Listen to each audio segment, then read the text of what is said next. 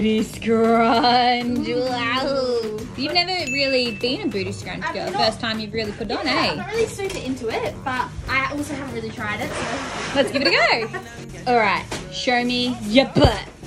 Bam! Butt separation, that's where it's all about. So this is actually our original booty scrunch pattern, the one that majority of girls would have. But we've actually changed it just a little bit to make it even more bootyish. So the difference is the back is just that little bit more V'd in. Okay. So it gives you even more of an accentuated look. The band is my favorite part. Exactly. Alright, fresh out of the pack, it tags to the patch, give us a show.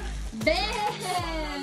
You see how it's even more beautiful, and it's so beautiful. It literally just slides into here.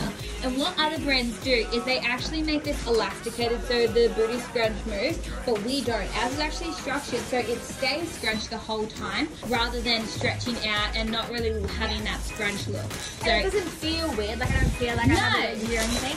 I actually feel like they're secure. And the other thing is true, even saying that how to wear them low at the front, high at the back. Yeah, because so the actual seam is all the way at the back. It isn't here, which obviously helps avoid the look of camel toes. This is super cute. New and improved booty scrunch. It looks absolutely fantastic. Now available in capris and leggings. Wasn't that just such a beautiful sales pitch just then?